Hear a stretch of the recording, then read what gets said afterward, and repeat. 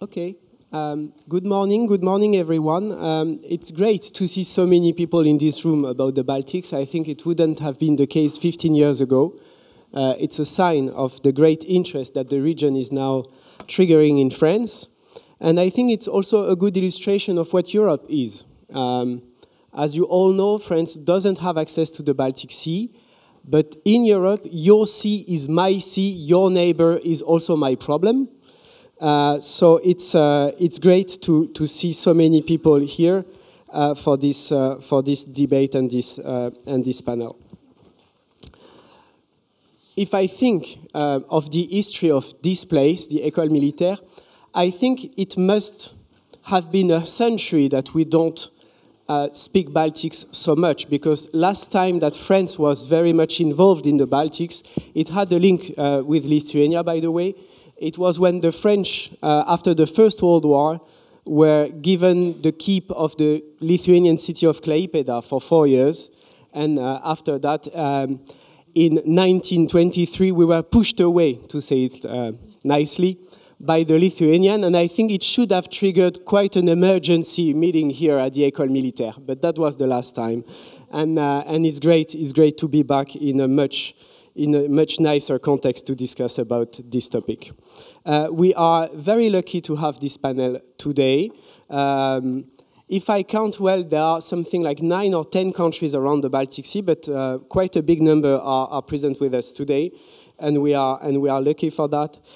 First of all, Mrs. Tuchkoutier, I hope I pronounce your name well, Labas Dienas.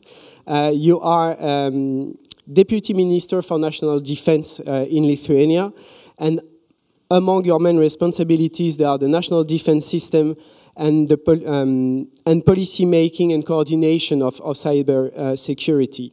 We are also lucky to have Anna Ojanen.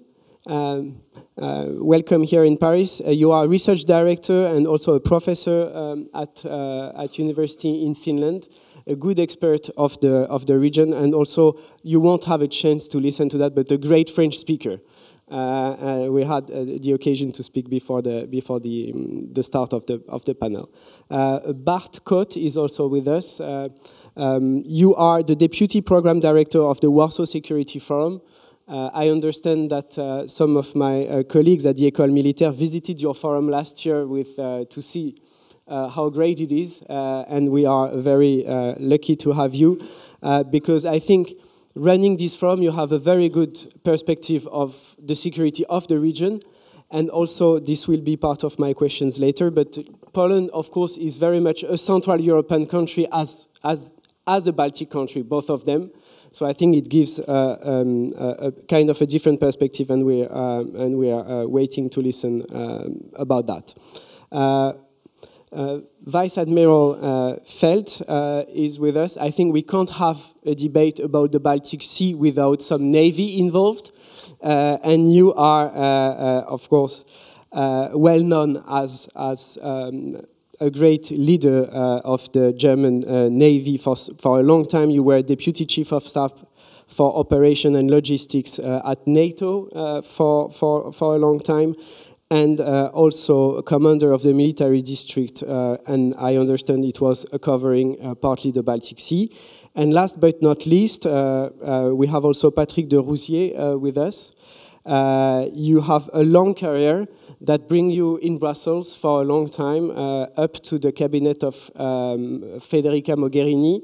And you said just before that coming to Brussels was a bit your introduction to the northern part of Europe.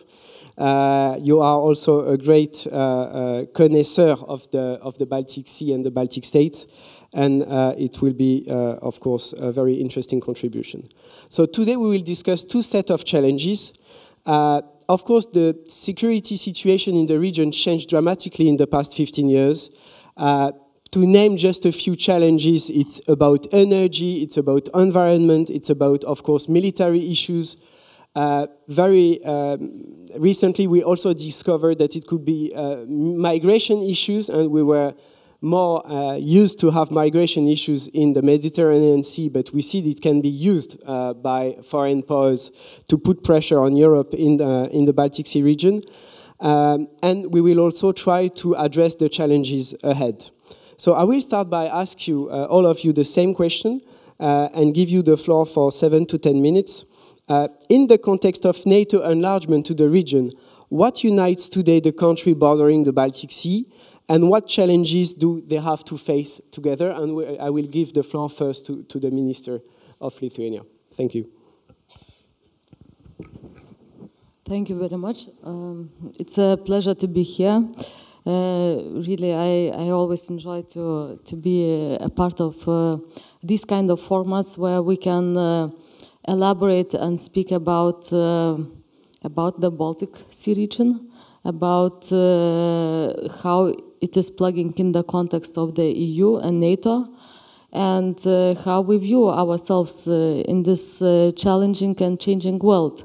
So let me start with also with saying my gratitude to the organizers that in France it's being taken into account what is happening somewhere in the north of Europe. Whereas some time ago maybe it was not that much the case and not that much of the concern. So I think it's positive that we're putting much more attention towards different geographical perspectives, because we understand that, as you said, my sea is your sea and your problem is my problem as well, because we are too much interconnected. And we start to understand that something that is happening just behind the eastern border, it can be touching us very much directly. So let me start with a couple of things for the beginning. First of all, I think Baltic Sea region, what is uniting us among each other in the Baltic Sea region, that we very much have a very similar and the same threat perception. And we used to have it from the very beginning. It didn't arrive with the war happening in Ukraine, but we used to have it from the very, very long historical common experience. Because we know Russia very well, and we know what happens when you try to make a deal with Russia. In any case, you are losing in the end. So there should not be any illusion that Russia can be a pragmatic, good partner with which you can have a mutually beneficial outcome in the end of your cooperation. Because whenever we try to approach Russia in this way, we had very bad experience by losing some of the territory, by having people deported to Siberia, by having the suppression regime in the country. That's why countries that are especially closer to the Russian border, they have a very strong understanding who is the enemy and who is the partner and the ally. So in the consequence of that, of very alerted threat perception, we have, I think we are the ones who are the first ones investing very strongly into our defense. At this moment, Lithuania is reaching already 2.77% of GDP for the defense budget. Our neighbors, such as Estonia, I think it's reaching already 3%, if I'm not mistaken, and Latvia is also strongly above 2%. Poland is a good example as well, because Poland is a leader, I would say, in the region that is showing how and the scale of the investment into the defense. And I think what is also important is that although we are competing in certain areas, like economically in the innovations and let's say different initiatives in the European Union or in NATO, but when it comes to the threat perception, finding common language, finding common grounds and positions in the international formats with our partners, neighbors, and allies around the Baltic Sea. We are always finding this language that is very well. I mean, it's not even a big effort to communicate it. I think Germany is also a very strong partner and a strong messaging through the deployment of the German brigade to Lithuania. It's something very significant that is showing that also the quite distant neighbor is showing the intentions to be present in Lithuania, in the Allies' territory, in order to show that the security is not anymore only a matter and business of certain country. It's, the security is a matter of our collective understanding and collective approach towards that strategy. I think what is happening in France is also very positive, I would say, because I can see a changing narrative in the public domain. Before the war in Ukraine, we used to hear quite many messages that it's possible to have lines, channels of communication opened with Russia, and we should find some common grounds in understanding how to deal with the Crimean situation, etc. But at this moment, I can see that there is also a clear understanding that Europe needs to invest into defense. France needs to be a leader in Europe. France needs to also show the interest in further distant geographical points. And in this way, I think this is how we can find more unity and solidarity among each other. So let's hope that our efforts will be quick enough, generating quick enough effect, because the time is very expensive. And 2 years of the war already going on, and there is no victory of Ukraine. And the victory of Ukraine can be reached only if we invest in enough, quickly, and we do everything what is possible, because the cost would be much higher if we don't do this now. Because if, I'm afraid to say, as quite many experts saying, but the history tends to repeat. So if we do not suppress the aggressor's ambitions right now, afterwards they might come back with much worse effect. Thank you. Okay, thank you very much. As you referred to Poland at the end of your speech, maybe I will give the floor to our Polish friend now. Yes, indeed.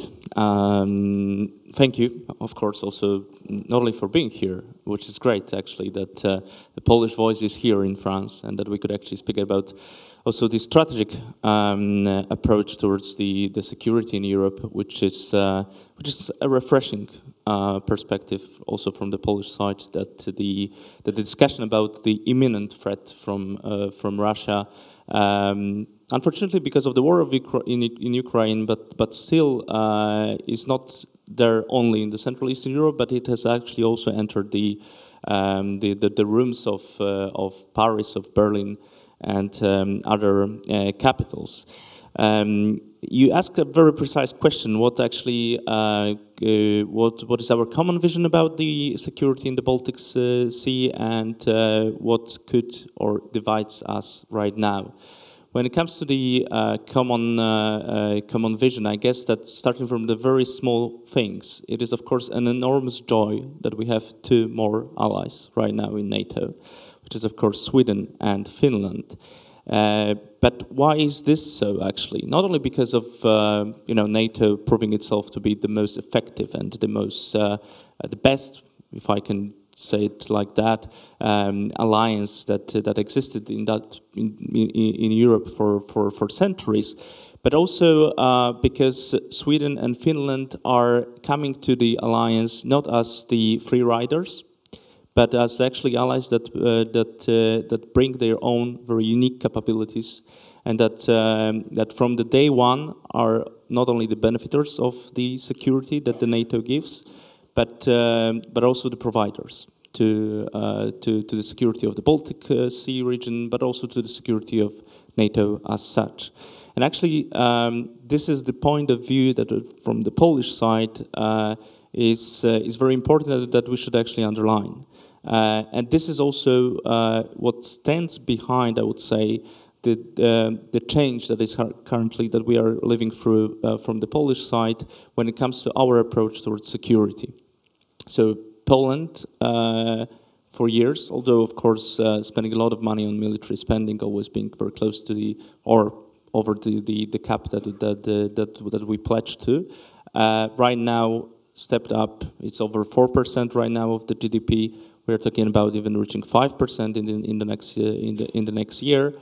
But it is because we believe that Poland should become actually the security provider to the region.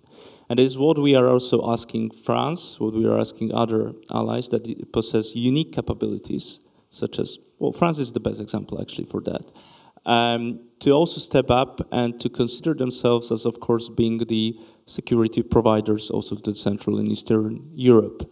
Of course, there is a big discussion that we are living through right now. What does the European security stands for, and whether Europe can or is capable of defending itself, because of of what we are facing right now from the internal politics in the US. And of course, we can be very frank and say that we would not like Trump to be the president once again because of his attitude towards NATO. But let us actually wait a second and ask ourselves a question whether he's not right on certain issues. Because our pledge to this 2% cap is something more than only the military spending. It is also a clear example on what we promised and what we don't deliver as the alliance as such. Of course, there are countries that are spending more than 2%. There are countries that are lagging behind. The question is what those countries are showing, what kind of resilience those countries are showing to our arch enemy in the Kremlin, and that is why also in Poland we very much welcomed the recent words from President Macron that tried to reestablish some kind of a strategic ambiguity towards Russia, because we believe that we should reconsider taking the strategic initiative, avoiding Russian reflexive control, and ourselves to be actually in a trap of self-deterrence. If we do not do so, then we will be always responding to what is to the messages that are coming from the Kremlin, and that's where I come to the point what actually may or is actually dividing us right now among the Baltic Sea countries, but maybe not only the Baltic Sea countries, but the others who are actually looking right now at the Baltic Sea security, because of course with Sweden and with Finland entering NATO, there is a lot of discussion whether NATO has become the NATO lake, which I suspect is actually too blunt of a statement, and that do not actually show the potential Russian threat that still exists in the Baltic Sea, and that is, I listed all those actually elements that we can actually discuss in details. But honestly speaking, Russia still possesses the capabilities of threatening military and civilian targets along the Baltic Sea coastline, including the critical infrastructure, conducting covert and overt hybrid attacks and special operations from and in the sea, disrupting lines of communication and undersea energy linkages, and the air, naval, and missile armaments of Kaliningrad remains mostly actually intact, despite the fact that a lot of those units were deployed also in Ukraine. So the question is, of course, we are talking about the big strategic questions about what should NATO be in the future, how we correspond to the fact that the US may not be that eager to engage in the European security, while at the same time, being very happy with the fact that NATO has new allies coming to the alliance, and that believing that this is the proof that it is still the very effective alliance. But we should actually very much and very honestly ask ourselves questions. And the first question is if we are if despite the fact that we share the same strategic view over our arch enemy in the Kremlin, are we really in a possession of the capabilities that are needed to respond to this threat? And I leave you with this question right now, and I hope that we'll have this discussion in details in a second. Thank you. I think as you made a number of references to Finland and Sweden, maybe I will give the floor to Anna. It's a clear change in this region, the accession of Finland and Sweden to the alliance. They come also, as Bart, you said, with a very specific profile of countries that never disinvested their defense, because, of course, being neutral, you need to be credible at the same time, so you invest in your own defense. So how do you see this change from Helsinki? And don't you think, by the way, the fact that Russia is now in a war of aggression in Ukraine, it moved a lot of capabilities down south, so it could have the effect of making the Baltic Sea for a short period of time more secure. So what it is to enter the alliance at this very specific period of time? Thank you. It is working. Thank you.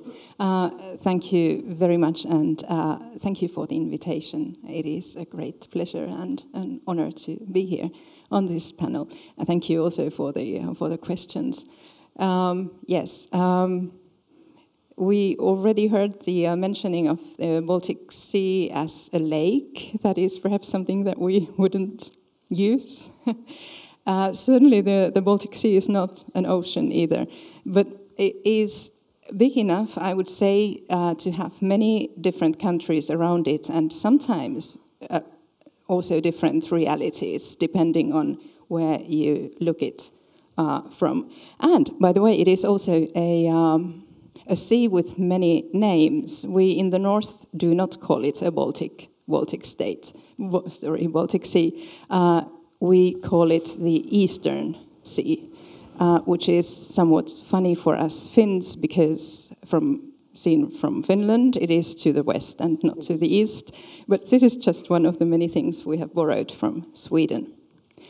So what unites us now, I would start with that and say exactly what the minister was saying. It is this threat perception that certainly unites us.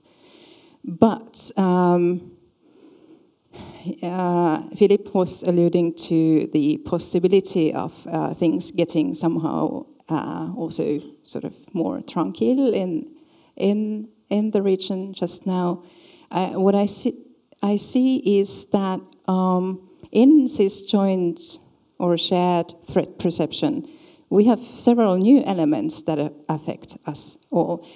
We see new threats to the underwater infrastructure that connects us, pipelines, cables, and this is very a dramatic change that keeps many people busy now. And also the very important sea connections that we have to keep an eye on.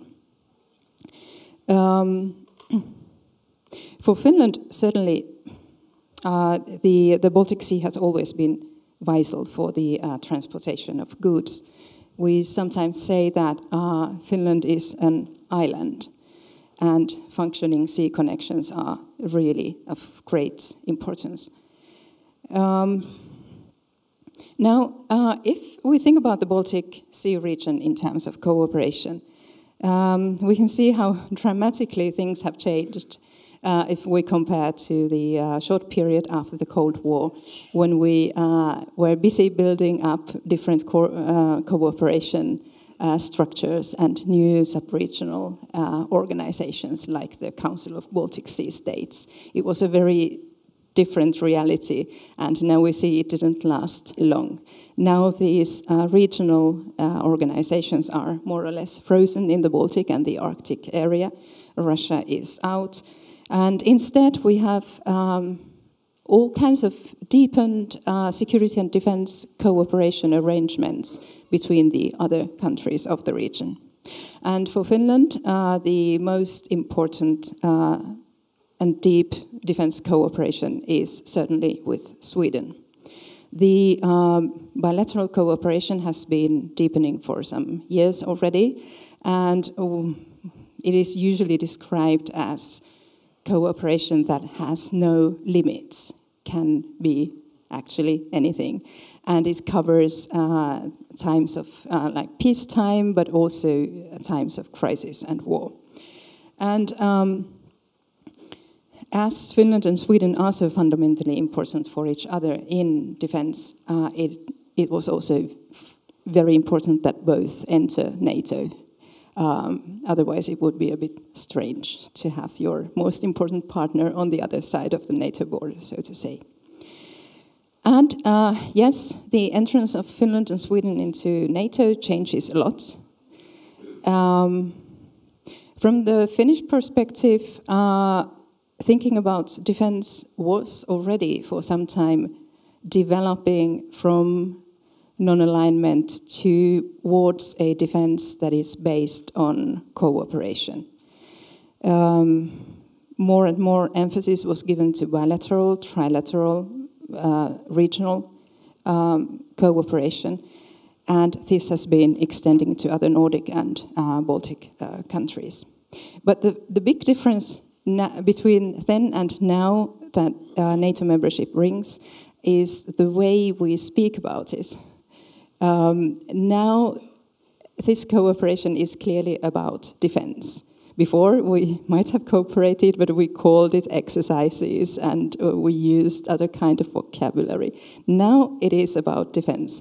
And we see also Sweden, already before it entered NATO, telling very clearly already about its intention to send troops to contribute to NATO enhanced forward presence in Latvia. Very clear signal as well. And in fact, Sweden in many senses is very much the centerpiece of the region, and no doubt will have an active role. And I'll be happy to deepen later on. Thank you. Okay, thank you. So I think it's now time to turn to Germany. And I think what is specific about this region and NATO-EU is that from a defense point of view, you have to defend, land, but also sea. So can you tell us a bit more about this sea dimension? Yeah, thank you very much having invited me to tell you a little bit about the German situation, of the German assessment about the new situation and about our responsibilities, possibilities in the Baltic Sea area before and especially after the accession of Finland and Sweden. I appreciate very much the French interest in the Baltic. And you mentioned that this is, after a long time, the first time that you are putting your focus on this very strategic region. And if you look to the landscape, then you can see there are hotspots. The first is in the Danish Straits. The second is west of Bornholm, where we have only a very narrow way to navigate due to the water depths.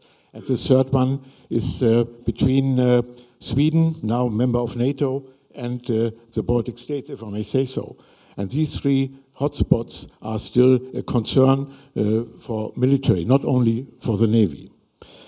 But I think that there are three things which we have to keep in mind, and this is we need, in the Baltic Sea, from the maritime perspective, a permanent surveillance, attention, and military presence.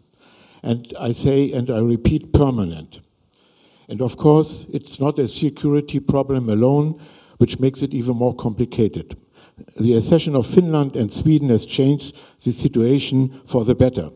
Sweden and Finland knowledge, expertise and capabilities are reinforcing NATO's additionally to their enhanced geography in the Eastern Baltic. And if you look from Sweden to Norway, then you can see that there is a new strategic depth for NATO. And this includes, of course, not only the maritime aspect, but Air Force and Army as well. But I do not agree saying that the Baltic Sea is an European Union or NATO sea. It is an open sea, following the definition of the United Nations Convention of the Law of the Sea. And we must avoid saying the wrong narrative to the public. And we have to keep in mind that Russian ships, that Chinese ships, that Iranian ships are allowed to exercise there in this area. This is very crucial if you compare the situation with the eastern part of the world, with the global discussion about what is able and what is makeable and adjustable in the South China Sea. And there is a comparison. We should not forget that. And therefore, the Baltic Sea is an open sea. And we are all witnesses of changes in the Baltic Sea since the end of the Soviet Union, first for the better until 2014, and from there worse, and even worst since February 22nd, 2022. Now we are dealing with the third change, which is the accession of Finland and Sweden to NATO. The whole military situation, especially the threat by the Russian aircraft and missiles, has become easier to fight. And anti-access, anti-denial questions and challenges are easier to answer. But an interesting and very important positive perspective is the intensive Nordic cooperation, which is existing since long years. So it's not new for Sweden and for Finland and for the Baltic states and for Norway and Iceland to work and to cooperate together, even in military means. Now it's an official one, which makes it easier, but it is not new. Due to the threat perception, based on the fact that Russia has two busy naval bases, or better, military bases, at their command, the Kaliningrad Oblast and St. Petersburg, especially the Oblast, is a strong base, equipped with medium and long-range missiles. Russia is threatening all nations bordering the Baltic. They are threatening with conventional, hybrid, and nuclear capabilities. But the Oblast is surrounded by Poland and Lithuania, both equipped with appropriate capabilities to reduce the threat at short notice, and even maybe a little bit faster than the rest of the Baltic states. But the Baltic is a very busy sea for commercial and ferry traffic, and this will continue in time of tensions and war as well. It will continue in time of war as well. We should not forget that. Russia, with its oil refineries in St. Petersburg, for example, has a strong need for safe and secure sea in the Baltic Sea. And another point which has been mentioned today as well as a great priority is climate change and accepting the consequences and responsibility bordering the nations. And this topic, very important topic, is taken care of by the European Union. But protecting the environment is one of the priorities, and we should not forget that. Safeguarding sea lines of transportation, undersea cables, and undersea pipelines is a permanent and continuous task for coast guards, maritime police, and naval forces. So this is something which need a close cooperation between the more civilian part and the navies. Therefore, cooperation between Coast Guard, maritime police, and naval forces is urgent on a national basis, but between all bordering countries as well. This ensures secureness and safety for the critical maritime infrastructure. This includes harbors and wind parks and pipelines and the undersea cables. But the cooperation between the civilian part is done, it is exercised. And we all know that the experience by these exercises on the civilian side between Coast Guard and police is working very well. Now we have, with the accession of Finland and Sweden, we have the naval part of both countries as well. To provide deterrence with Sweden and Finland code capabilities, their knowledge of geography, including the seabed, is much more impressive. And both nations are providing options for excellent logistic hubs for NATO. And logistic is, I think, a very important part. If you look into the Ukraine, then it is one of the key parts which is now forcing the Ukraine and us as well. And the island of Gotland has an increased possibility for logistic support towards Estonia, Latvia, and Lithuania.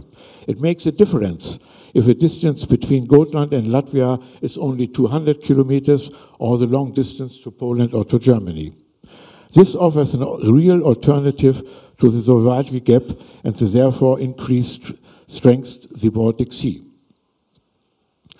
From a military perspective, we have to ensure both combined and joint thinking and planning. That does mean we have to combine military capabilities from Baltic nations and beyond, and I want to stress beyond. All nations are welcome with their naval assets in the Baltic as often as possible. And we need a close coordination and cooperation between Army, Air Force, Navy and cyber forces. Securing the Baltic Sea is not longer a naval task alone, as it had been until 1990. It's now a part for all services, for Army, for Air Force, for Navy, and for cyber. In times of risk and tensions and war, we need a strategic command. The command must encompass all military capabilities. Up to now, it is the Supreme Allied Commander Europe in Mons, Belgium. If, with a possible new Supreme Command Atlantic and Virginia, US, this could change. Maybe that some of the Nordic states have some sympathy with this change.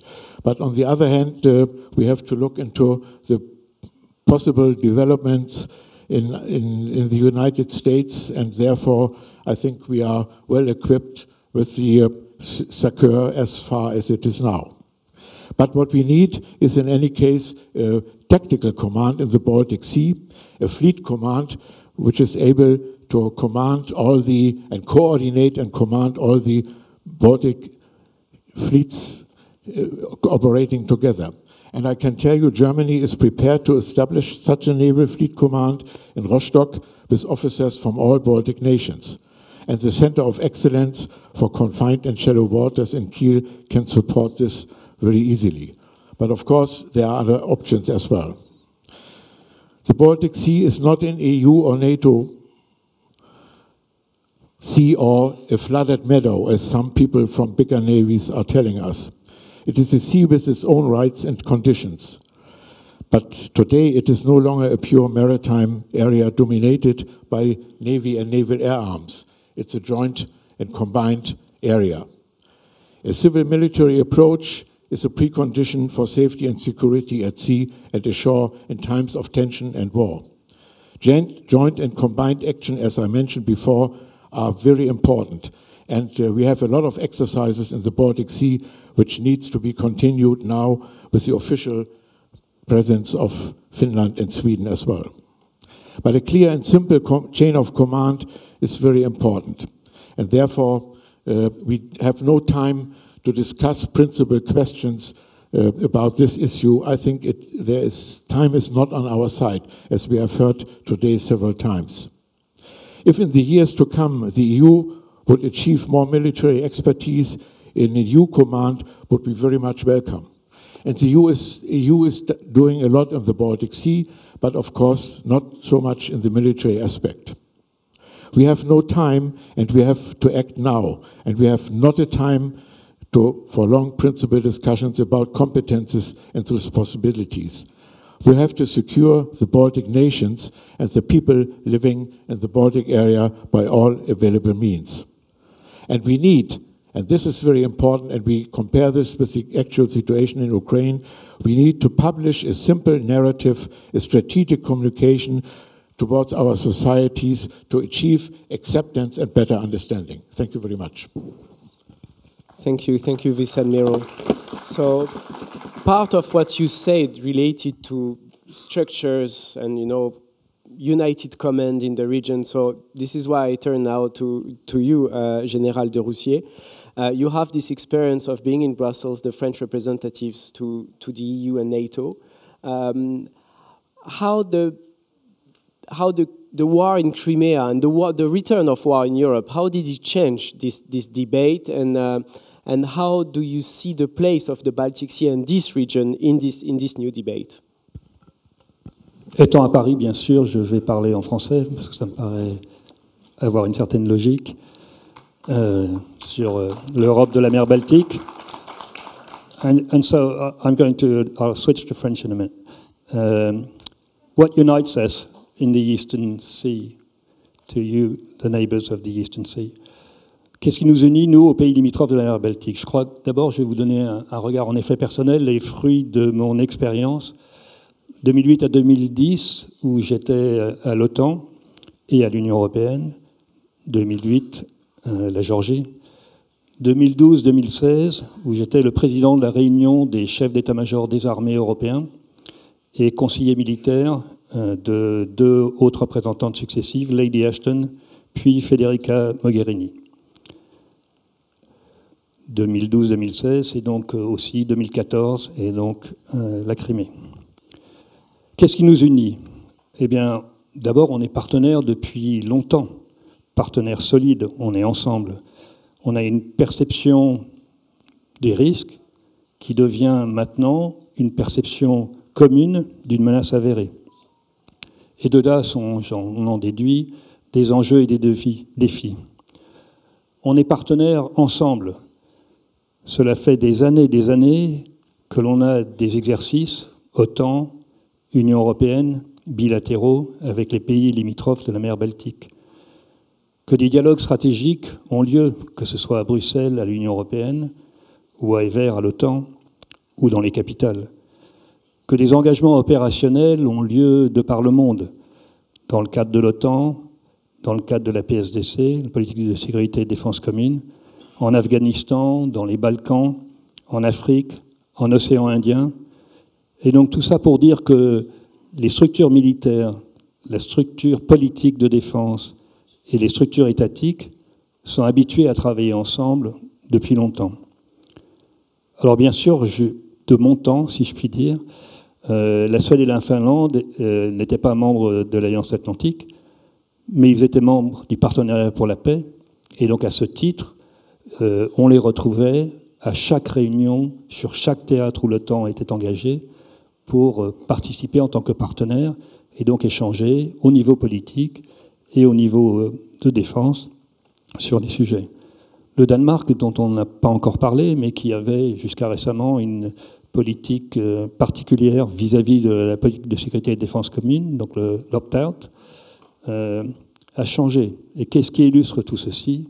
En fait, ces changements qui, à l'époque, en bilatéral, j'en parlais, mais aux réunions, je n'ai jamais entendu, au niveau politique ou militaire, qui que ce soit parler de la rejointe de l'Alliance Atlantique par la Finlande ou par la Suède, ou de la fin de l'opt-out par le Danemark. Le changement, c'est bien sûr que la perception d'une menace avérée a progressivement évolué, et je crois en effet que maintenant, elle est commune à nous tous. Par rapport à ce que vous disiez, Madame la Ministre, je crois que jusque nos plus hautes autorités politiques, et le Président de la République, bien évidemment, M. Le Drian tout à l'heure, a bien évoqué combien, oui, on a un adversaire. On a un adversaire. Donc une perception commune avérée, celle de la Russie, parce qu'elle défie les souverainetés de nos États. Et c'est une menace existentielle bien connue des États baltes, de la Finlande aussi. Et je me rappelle des échanges que j'avais en 2008, juste après la Géorgie, pour ne parler que de cela, mais peut-être aussi après la Crimée, où vos représentants m'ont éduqué sur ce qu'était leur perception, et donc j'ai pris en compte de plus en plus sur la Russie. Oui, il faut montrer notre force et notre détermination. C'est un rapport de puissance qu'il faut avoir. Donc, menace existentielle bien connue, une menace avérée qui explique que la Suède a arrêté ses 200 ans de neutralité et que la Finlande, depuis que je suis né, était neutre, mais a changé récemment. Je crois que les discours du président Poutine, nombreux, très nombreux, la lettre du ministre Lavrov du 17 décembre 2022, où il vous engage à ne pas rejoindre l'Alliance Atlantique, sont des éléments qui ont bouleversé les autorités politiques. Et donc, j'en viens à un point opérationnel important, cette menace a été concrétisée par 3 fois, et selon 3 modes d'action différents. C'était tout d'abord la guerre hybride, le fait accompli, la fulgurance. C'est la Crimée en 2014, et je me rappellerai toujours l'appel du chef d'état-major ukrainien ce soir-là, qui m'appelle, et comme il en a appelé d'autres, mais qui m'appelle pour faire savoir ce qui se passait, que les petits hommes verts n'étaient pas tout à fait des petits hommes verts, et que des renforts arrivaient, nombreux, en dehors de la zone, en dehors de Sébastopol, et donc on était dans une invasion. Et donc c'était pour que je prenne ceci en compte et que je puisse le relayer vers les chefs d'état-major des armées et surtout vers les autorités politiques à Bruxelles. Deuxième phase, c'est toujours la même année, 2014, fin d'année, le Donbass, avec de la manipulation, de la désinformation, du mensonge, de la présence de troupes américaines, russes dans le Donbass, et une déstabilisation intérieure. Et troisième phase, c'est la guerre ouverte, 2022, l'Ukraine, avec une invasion armée, un échec partiel, et maintenant une guerre d'attrition. Je cite ces 3 modes d'action parce que c'est ceux qu'en tout cas dans la planification militaire, on prend en compte maintenant. Et donc les enjeux collectifs, c'est qu'il faut faire face à une menace existentielle, diversifiée dans ces modes d'action. Et pour ça, il faut faire preuve de réactivité, de souplesse et d'adaptabilité. Et en gros, entre nous, entre vous tous, pays de la mer Baltique, et nous autres, j'y mets le Royaume-Uni et d'autres pays qui font ça, il faut passer de partenariats croisés, et c'est ce qu'on fait, à toujours des partenariats croisés, mais aussi chacun d'entre nous a une résilience nationale, c'est ce qu'on fait en France, et à une solidarité renforcée aussi. Et les défis sont nombreux. Les défis, c'est d'abord maintenir la nécessaire cohésion nationale, c'est-à-dire tout en ayant une montée en puissance militaire et en même temps assurer une relance économique. Ça veut donc dire faire une optimisation collective. Et là, le rôle de l'Union européenne est très fort. Encore une fois, quand j'étais à Bruxelles, les sujets de défense à l'Union européenne et dans la Commission étaient peu abordés, hormis l'industrie. Je ne vais pas dire tout ce qui a changé, vous le savez, mais ces dernières années, ces derniers mois, on est dans un bouleversement complet. Et les perspectives d'avenir sont aussi complètes. Donc on y voit l'importance du rôle que peut y jouer l'Union européenne. Le deuxième point, je suis un enfant de la guerre froide, la moitié de ma carrière, c'est la guerre froide. Et on n'est pas du tout dans une guerre froide. C'est-à-dire que les menaces hybrides, les 2 menaces que j'ai évoquées tout à l'heure, parmi les 3, ce n'est pas du tout le type de menace auquel on était préparé. On était dans un conflit qui pouvait aller vers la guerre. Et là, ce n'est pas du tout la même chose. Et je vais y revenir dans quelques instants parce que ça nous impose un certain nombre d'évolutions. Troisième point, c'est l'inégalité devant la menace. En effet, on n'a pas du tout la même profondeur stratégique. Nous, on est à 2000 km, nous, France, on est à 2000 km du centre de la mer Baltique. Et vous êtes à la bordure avec la Russie. Donc ça veut dire qu'il faut qu'on adapte nos... Et c'est ce qu'on a fait, hein, mais il faut adapter nos réponses. Les outils que l'on avait précédemment, que ce soit l'Union européenne, les groupements tactiques ou la NATO Response Force, la force de réaction rapide de l'OTAN, sont très bien dans le cadre d'un engagement majeur, sont très bien dans le cadre d'une volonté de démontrer notre volonté politique de passer à un autre registre, mais en termes d'efficacité, dans les premières heures et dans les premiers jours, totalement inefficace. Et donc on s'est complètement réorganisé, et l'OTAN que j'ai connu n'est pas l'OTAN de 2024. C'est-à-dire profondément évolué. Il va devoir et continuer à évoluer. Et donc je crois que ces défis, elles imposent quoi? Elles imposent d'abord une coopération entre l'OTAN et l'Union européenne très active, différente de ce qui existait avant. Il faut dépasser les clivages politiques qui pouvaient exister. Bien sûr, l'OTAN, c'est la défense collective. Bien sûr, il n'y a que l'OTAN, à ce jour, qui soit capable d'agir dans le cadre d'un engagement majeur armé. Parce qu'il y a de la redondance, parce qu'il y a la possibilité de penser à l'avant, parce qu'il y a des effectifs, et parce qu'il y a des capacités nombreuses, dont certaines provenant d'outre-Atlantique. Mais l'Union européenne apporte beaucoup de choses. D'abord, dans son article 42, qui est au moins aussi robuste, si ce n'est peut-être un peu plus, qu'en termes de contraintes vis-à-vis des États membres, ou de solidarité manifestée par les États membres, donc par rapport à l'article 5. Donc oui, si l'un de nos pays est engagé, on fera tout ce qu'il faut pour venir en aide. Mais je crois que la coopération UE-OTAN, elle doit beaucoup avoir lieu dans les actions hybrides. Et c'est donc sur les plans de contingence face aux menaces hybrides qu'il y a un champ important de travail à effectuer, qui très certainement est en cours, mais qui est un changement par rapport à ce que l'on connaissait il n'y a que 10 ans de là. La coopération entre l'OTAN et l'UE, c'est aussi sur la mobilité stratégique. On a bien sûr, on avait oublié, on n'a plus oublié maintenant et ça fonctionne, mais on avait oublié la mobilité stratégique. De mon temps, on faisait des exercices réguliers de déploiement à travers l'Europe pour vérifier que les flux logistiques, les flux de munitions, qu'il n'y avait aucune difficulté sur la liberté d'action. On réapprend, on a réappris, et maintenant on est très, très efficace. Mais c'était un changement majeur. Ça prouve juste la réactivité de toutes nos structures et nos systèmes.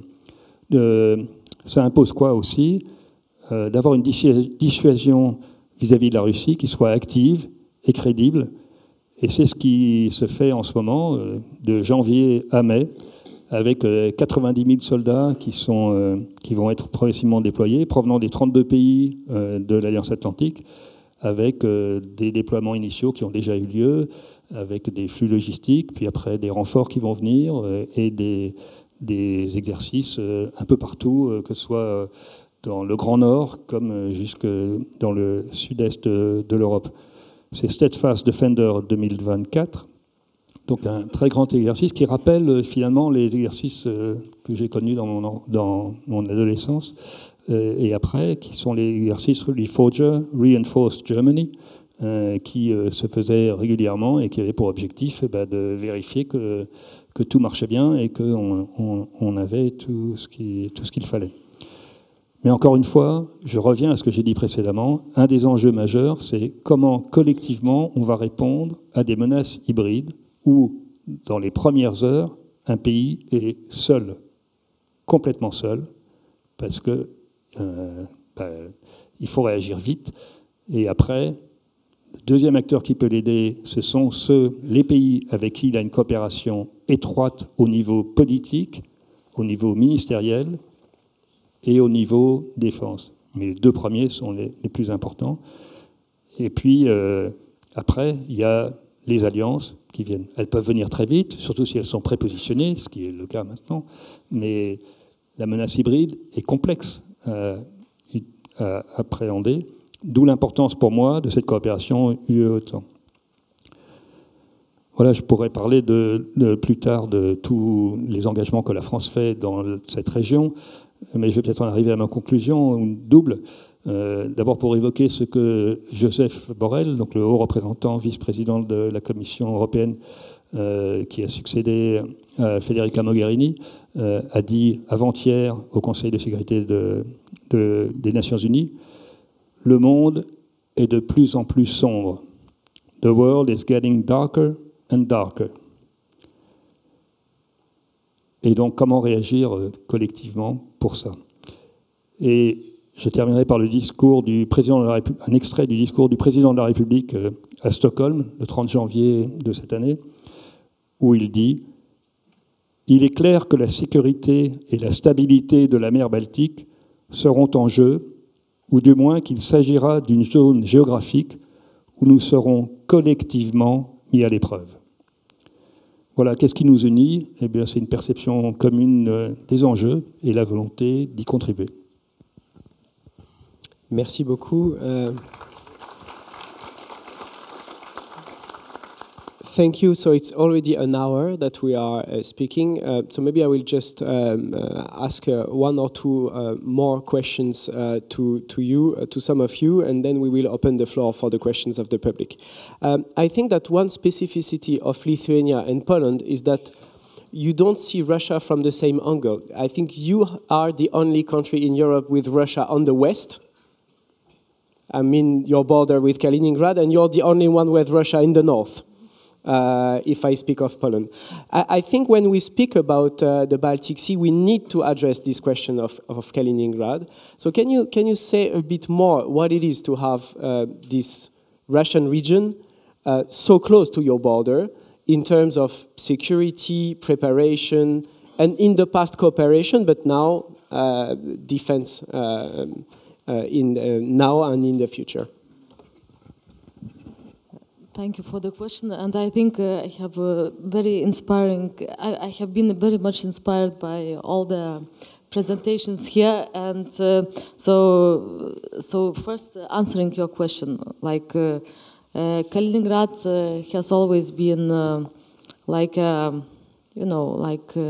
it's an enclave of Russia between Poland and Lithuania. So, of course, Russia is putting a lot of attention to that enclave, deploying many capabilities in order to be able to move them if they need them to be moved. And we are very well aware of Kaliningrad, let's say, presence just behind the border.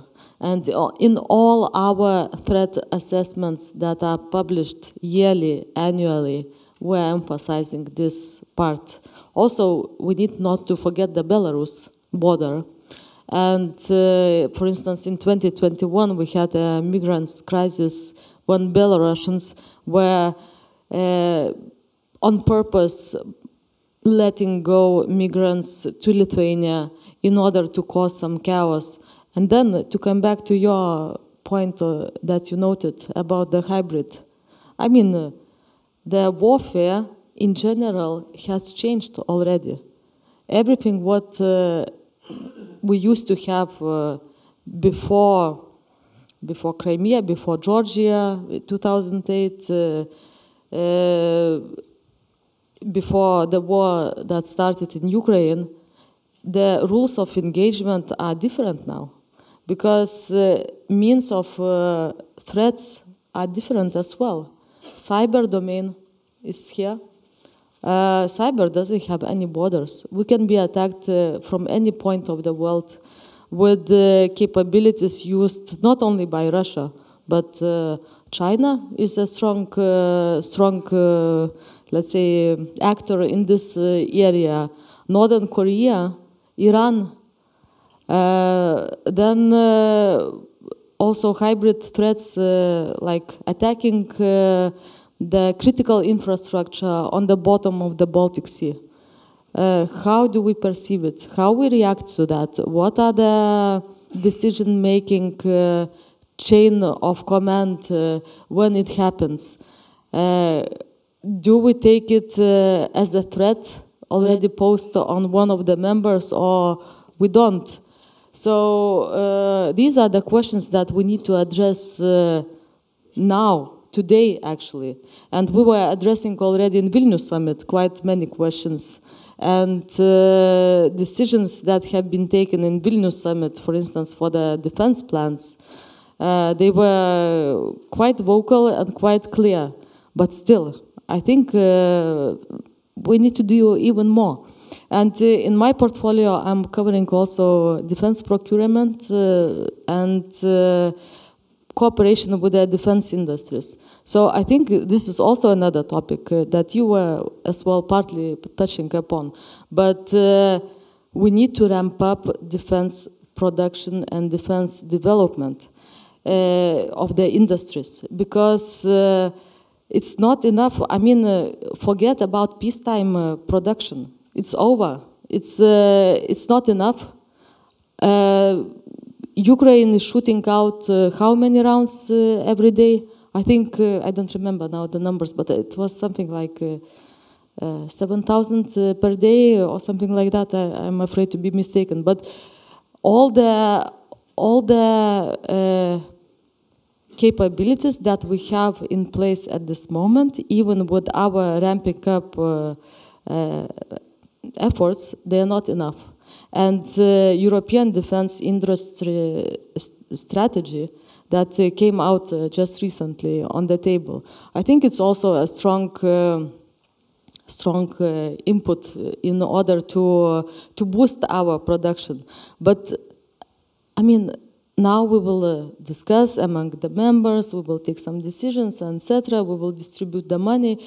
After we will start the projects, it will take like, what, 1 year till we launch something, digging the ground to build a factory. And I know that theoretically, you know, it's easy to say, but difficult to say, to do. So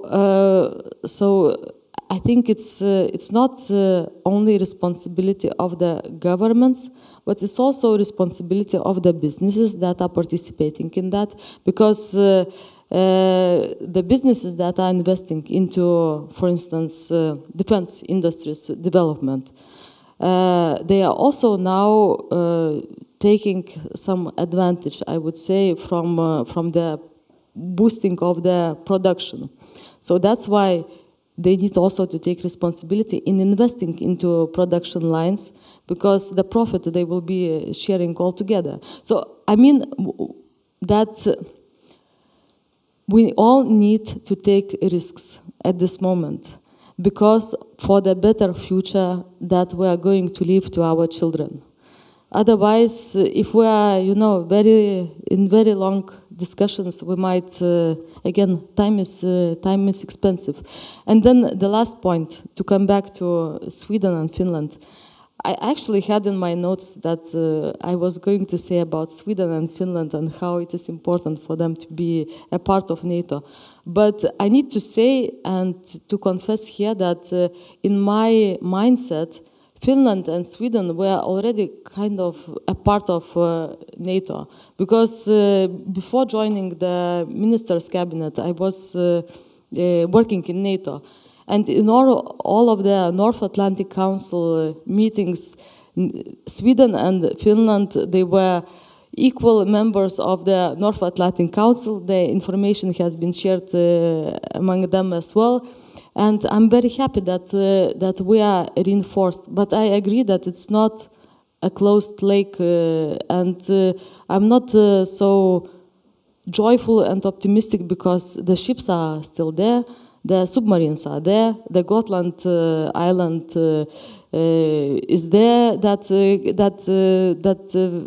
Russians are flowing around. Our critical infrastructure is being challenged quite regularly, I would say, that is under the sea. And yeah, and Kaliningrad is also there. And Russia is putting the tactical nuclear weapon,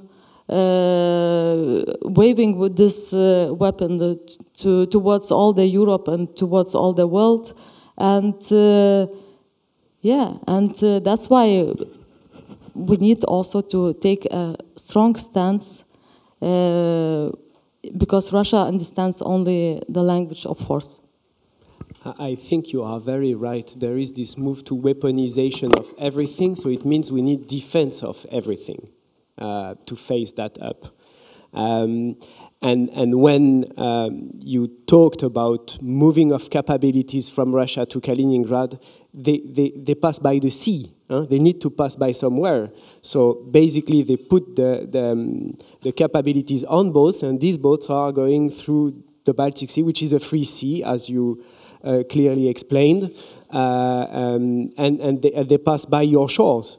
So it's a clear threat. So can you say something from the Polish perspective on Kaliningrad? Well, certainly, but I don't believe that Poland is the only country that actually borders Russia from the north. Sweden also has this very short gap here. And I also actually can only resonate what was already said by the minister, that Belarus, in terms of security and the threat that it causes also to Poland, to Lithuania, to other Baltic states, is as equal as it would treat it as the Russian territory because of the deployments there and the fact that the Lukashenko regime is, in my opinion at least, from the security point of view, is not an independent state. So in that regard, we have a bit of a bigger border, longer border, and a lot of other issues on our heads. You know, when you look at the history, since the 16th century, if I'm not mistaken, Poland and Lithuania, by the way, because we used to be one country for some time, we had a war with Russia every single 25 years. And the time between 1944-45, if you count it like that, until right now, if you consider that we are in peace right now, is the longer time since the 16th century. But yet we consider Russia as an enemy, as a threat, military threat right now. And when I'm talking that we are spending 4% and 5% maybe in the next year, and when I'm saying that we should all actually have the same position, it is not because you know, we all love playing with toy soldiers, because I guess every single politician and every single think tanker and every single person that thinks about life differently than only, you know, by playing with the toy soldiers, knows that we would prefer to spend this money on, I don't know, health care, on education, on many other things. But the truth is that if you live in this part of Europe, the Russian imperialism is a very tangible threat that actually is aimed at scrapping us out of every single thing that we consider the European prosperity, the European way of life. And in order to preserve that, and I guess the Ukrainians know it by heart right now, in order to preserve your identity, in order to preserve your nationhood, you have to spend your money on defense, because it's a very tangible tool in which you can actually fight with your enemy that sits in the Kremlin. So if you take this perspective in your mind, then it is an obvious perception that you have towards Russia.